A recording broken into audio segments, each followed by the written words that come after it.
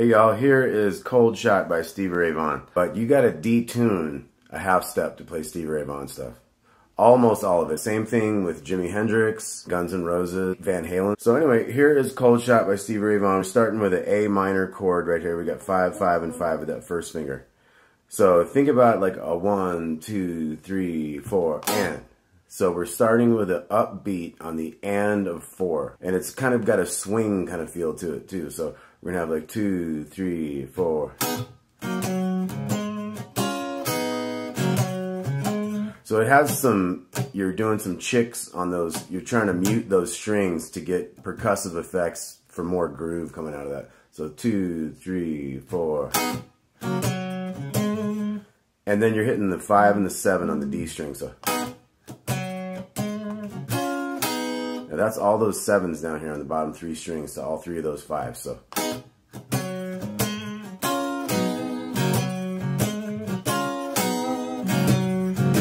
and he's even, you could be like hitting like open strings even as he's going to the different notes.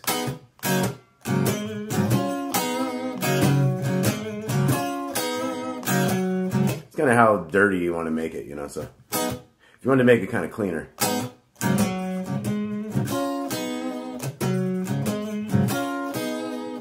Of course you don't want it too clean.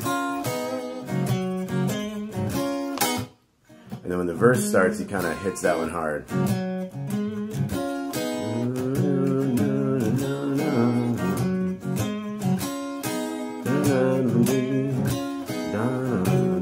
And then bam, bam, make sure you hit that one real hard. And then you're going to come up to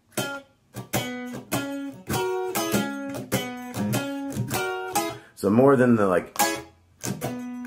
This one really has a bum, bum, bum, dee-da, bum, bum, bum. So it's kind of more relying on that note there than we did down here. So bum, bum, bum, dee-da, bum, bum, bum, dee-da. And then it kind of hits on that A bass. I think when you get into kind of the chorus there, he kind of uses that bass note more than he did, was choppier on the verse. Let's go in that stop. Walking out anyway, 2, 3, and.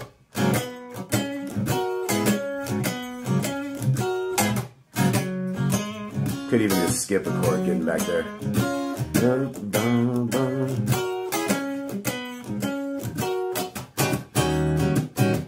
And that's your E7 sharp 9. You got the big E, 7, 6, 7, 8.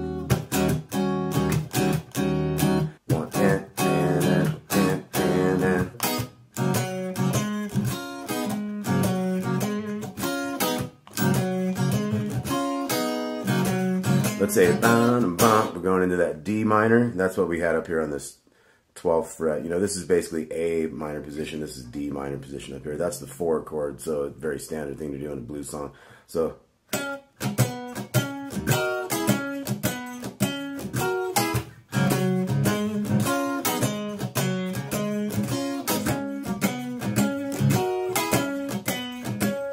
E.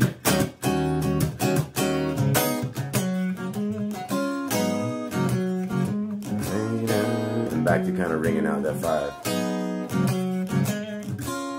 Now when he gets into a little solo kind of thing, there's a couple things you can do here. You can play this little 5 here, and you know this is a very common bend note in that blues scale, right? E, A minor pentatonic going on there. So you could be like a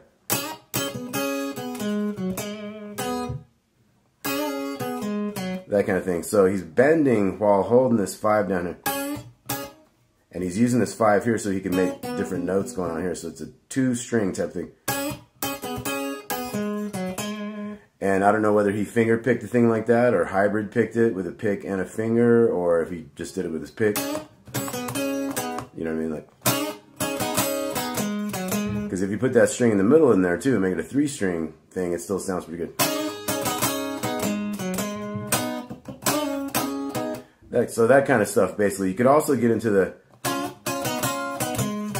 where you have the 2 7s on the 2nd string and you get that finger flattened down to it. That kind of stuff. So you got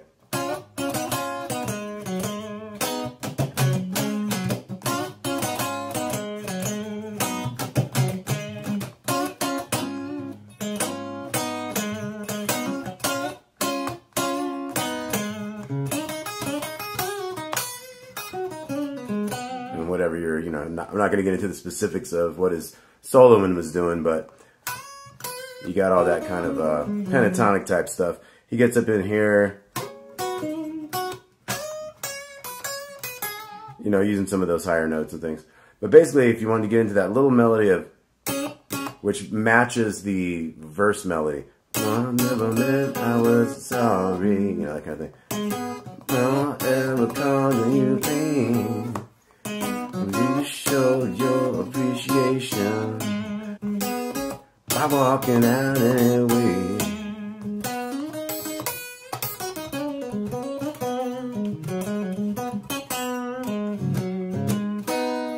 So anyway, that's basically the gist of Cold Shot by Stevie Ray Vaughan. And much more Stevie Ray Vaughan coming up. Please like and subscribe if you dig it.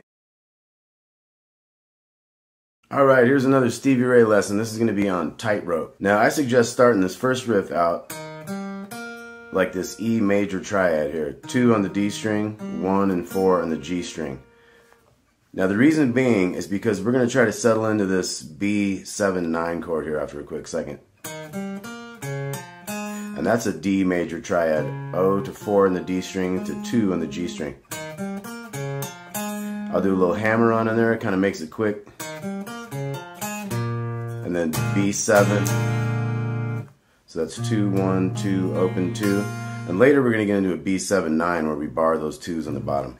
Now you could also play this up here if you wanted to go 7, 6, 9. And that's 7 on the A and then 6, 9 on the D. Down a whole step to the 5, 4, 7, and then down to this B7. But if you do it down here, then you're in the same position already. And then A power chord, G note on the big string with a little bend on it, to the open E, to the little E. And then we got a bend up and down and pull off, and then a pull off on the D string there. So that was 2 up and down on the G string, pulling off to the open, 2 to open on the D string. So A, G, E, riff again.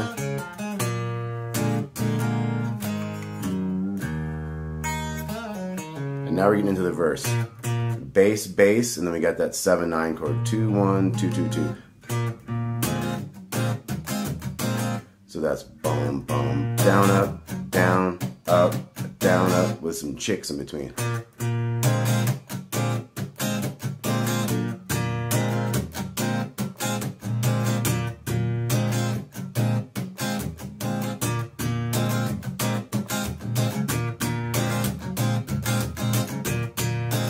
And then after about, I believe it's like 7 of those when you start singing, you're going to have a, and that's an A flat minor, 4, 6, 6, 4, 4, 4, full bar chord on that 4. And then you're going to go to this E7-9 chord, so it's 7, 6, 7, 7, 7. And then we come back to the riff.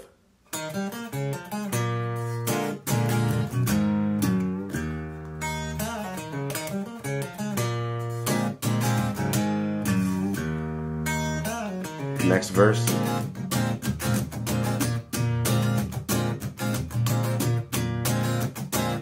Now what's happening there is there's a lot of staccato chords, so that's where you want to be able to stop that chord with this left hand over here just by bringing up the pressure. You don't bring your fingers off the string, but you're not pressing against the neck anymore, and you hold everything tight. It can make that chord go away just with that hand right there. So each time I'm doing one of those chords, it's a quick one. It's a staccato chord. It's not lingering, you know, so that's why it's so tight and kind of syncopated sounding.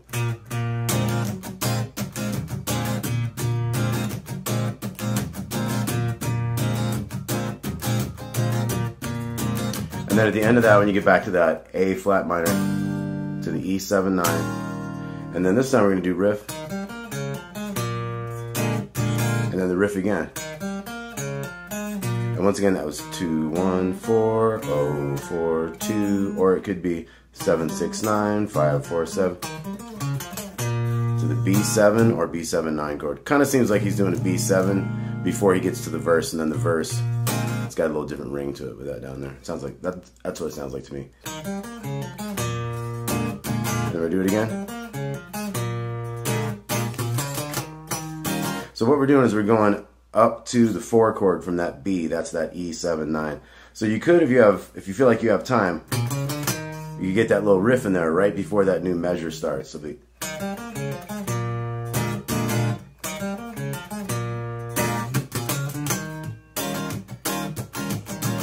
same kind of thing, down to the 2, the B, and back to the 7th fret bass note. Now this time, A major there. You could do it up here if you want, the 5th fret. Back to the E7-9, and then we hit the B7-9, which is this one, and we stop, and he starts a little solo thing.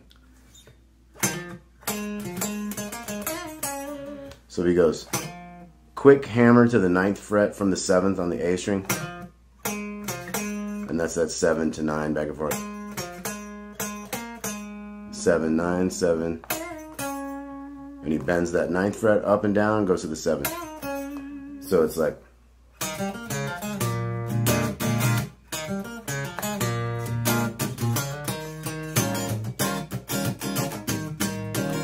down to 2, back to 7, and then A to this, back to this chord, and stop on the 2,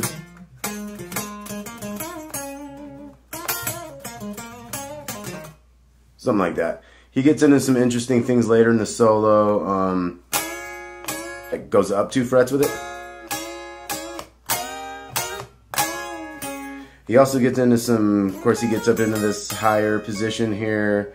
He does a, when you want to hit that really high note, that's the root note of your key, so that's a B way up there. That's the 19th fret. So he gets one of those going. Some of those fast kind of pull-offs. That's kind of a cool blues lick. And if you're doing a thing like a, you might go ahead and use more than just that one string at a time. Stuff like that. So anyway, that's Tightrope, Stevie Ray Vaughan. Hope you enjoyed that. Please like and subscribe. Hey folks, here goes a lesson on Stevie Ray Vaughan's Lenny. So it's going to start out with this tricky little chord here. 6 on the D string, and 8, and then 9 and 9 barred. Now he starts out with a 7 on the bass up here. So the A string is muted. So you have 7, then muted A, and then you have 6, 8, 9, 9. So first you play that chord, and then you come up here and play this E6 chord. Now that's 12 on the big string. Again, the A is muted, and 11 here, and 13 with your pinky, and 12 with your ring finger. So that's 12, muted, and 11, 13, 12. So that's our first 2 chords. And then you're going big E, and then the 2 harmonics on the bottom strings on the 12th fret. So all together we got.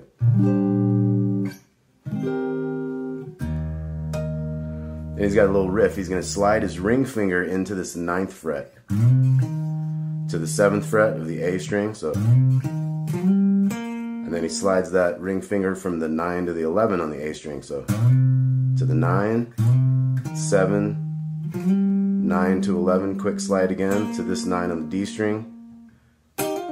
And he gets into a little thing. Now if you get this finger on that little hammer-on pull-off, if you play the 2nd string at the same time with that little bar right there, if you get that finger tall enough, you'll hear all those notes ringing out. You won't mute that one on the bottom with that finger on accident. That was a big part of Jimi Hendrix's style, how he could make chords sound extra special with having all these, that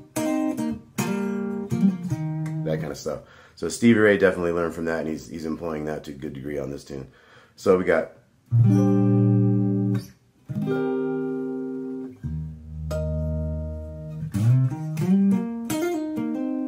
so that first one. Now later you could do stuff like all kind of manner of different things, and he did all kind of different improvisations on all that stuff. So one more time with that intro.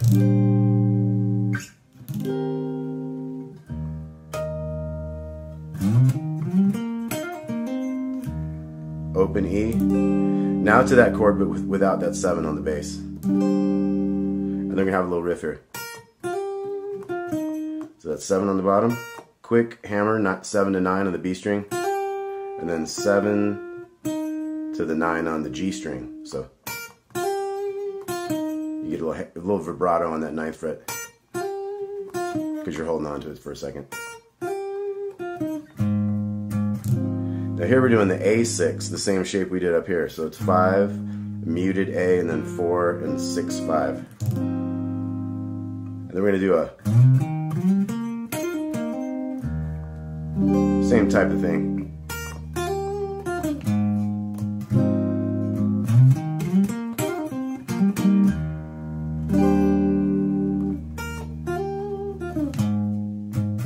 Now in the third time of that, you're gonna arpeggiate this chord by going, and that's the biggest string you're playing down to the 4th string, down to the 2nd string to 3rd string. So bum bum bum bum, and get used to that because a lot of that's gonna happen. So we got.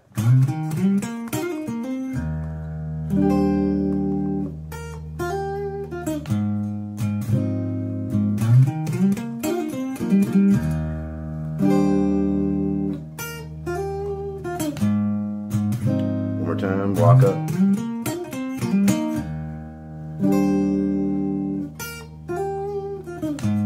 Now this time, and then everything up 1 fret. So A sharp or B flat 6 there. So that was. So kind of double hit that bass. You wait a little bit before you hit that whole chord.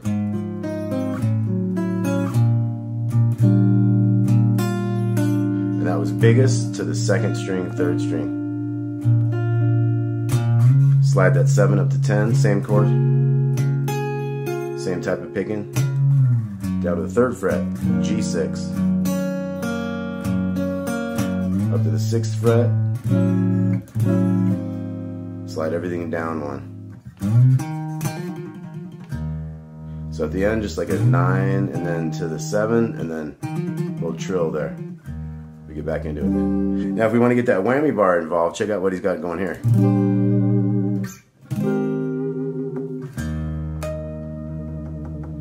You kind of need a finger to reach the picking, but you need some finger. I don't know if he's using just his pinky or if he had a couple fingers down there for that. How exactly, if he held it like this and had it in his hand when he's doing it, not really sure. Check out that live at Elmo combo for sure. A great version of Stevie Ray doing Lenny live back in the early 80s. Let's look at that whammy bar stuff again. I'm going to use my pinky to kind of hold it in place so I can reach the picking too.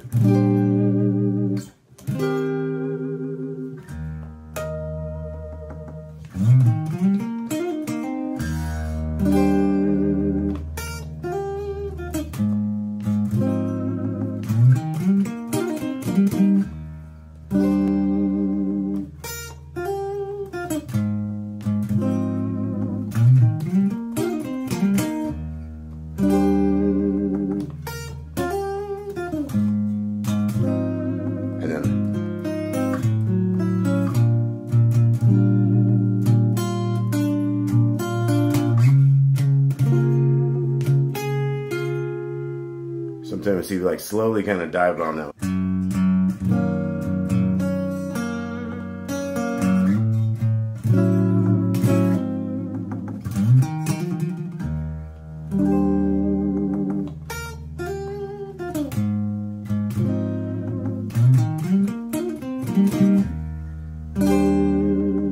And he would change up that chord a little bit. He would make it some fancy thing. He'd hit some of those high 12s sometimes. So he mixed it up a lot, so definitely listen to his, versions of that and get ideas. But that's your basic thing. Like I said, we got this. First chord has that 7, and we go up to the 12. We got big open, little harmonics.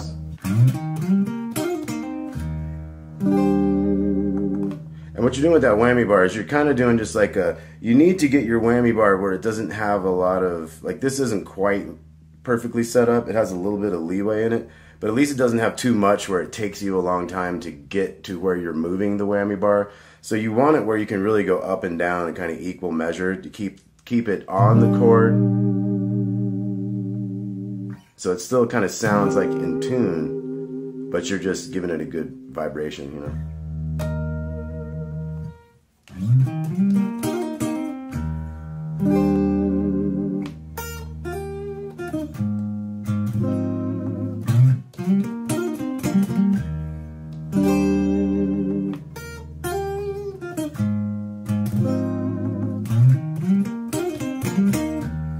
Definitely take some practice to get used to trying to pick with that whammy bar in your hands.